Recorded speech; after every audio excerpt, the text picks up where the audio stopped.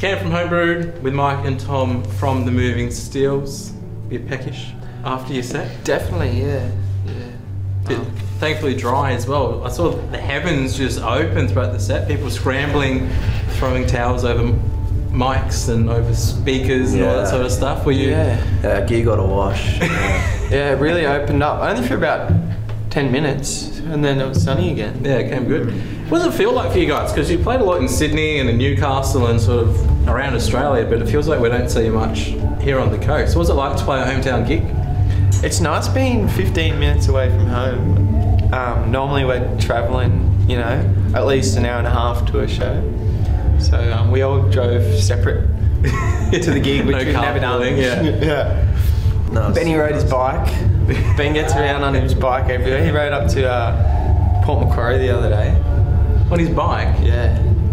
Not on this one, on another one. On another one. He's just got turbo legs. That's why he's behind the drum kit, right? It's just like the bass kicking. Oh yeah, he's got some tree trunks. Now you guys played, in Sydney last weekend. Headline show, bit of a national tour going on. How's that been? It's been awesome. Yeah, we put out our new single Volcano like a few weeks ago, and yeah, we're doing a headline tour for that. And Sydney was the first one. It was pretty wild, pretty awesome. Really stoked with the turnout. Yeah, got Melbourne next week. Brizzy. Melbourne, Brizzy, hitting all the capital cities, and of course, as mentioned, Central Coast hometown gig. Is it weird? I mean, you mentioned it's weird to all go separate and sort of only be 15 minutes from home, get a bit of a sleep in, as opposed to getting up a bit earlier. But playing on the coast, what's it like? It's nice, I think. It's kind of, like it's been a long time with COVID and stuff, I think. And I think we have plans to try and get have a bit more presence here, I think. We're going to do a show at some point soon on the coast, our own show, which...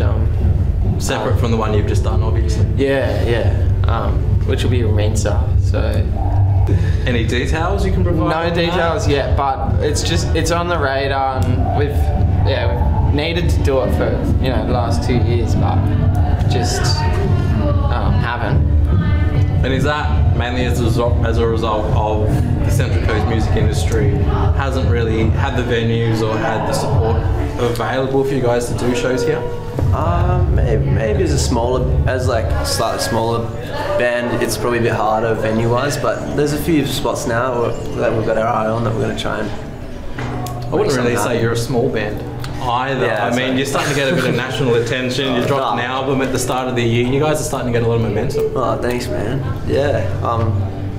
Pretty happy. Like, we've sort of managed to tour with a bunch of friends this year. Like, did about 3 tours over the last 3 months, I guess. And that took us to WA and to North Queensland and places that we've never been before, and that felt pretty awesome to be doing that with music, I guess.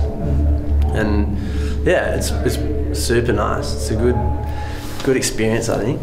And the new one, Volcano, I mean, that's sort of, it's the same sound but a bit of evolution of the sound, if you will, bit of Strokes, bit of San Cisco, a couple of different influences in there. Is that a deliberate choice? Is that a different direction we might be heading in, or is it just dipping the toe in and still trying to nail on a sound? I feel like we just play with a bunch of different flavors. Like, we've recorded a bunch of other new material recently, and there's just so many different flavors, kind of every song. I think maybe that's something we're trying to do a bit, is be a band that can play into a few different genres and stuff. Yeah.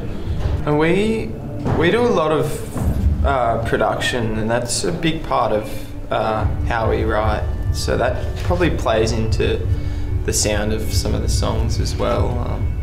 The Volcano, it started as the idea of, I just want to write, a fast song, and then starts with drums and getting just a quick beat, and then that's how the song started. Like, not really organic, how you just sit down and write a song on the guitar. It's just actually trying to do something. It was a deliberate decision to try and, let's make a faster song. Yeah. Which is, it sounds weird, we don't normally do that, but... Is that something you're going to try and do a bit more of? No, not necessarily. It's just how that one happened. Yeah. enjoy going with, just pick up a guitar and see where it goes, see where this direction takes. Yeah, for sure. When can we expect some of that new music that you've been in the recording studio with? Yeah, we've actually been recording on the coast with Isaac at the Grove. Yeah. He did Volcano with us, and yeah, we've got like a couple more in the works, so probably maybe one more this year, if not, yeah, next year we'll have a bunch of new stuff out. We'll hold it to. Yeah. One new album again next year, starting next year. Yeah. Yeah, we've got really good songs coming. Yeah. They're best songs. Best. See, I think the ones you got out now are pretty good. But if you're up in the bar, way better. We'll hold it to. Guys, thanks so much for taking time out and joining us today. Thanks heaps.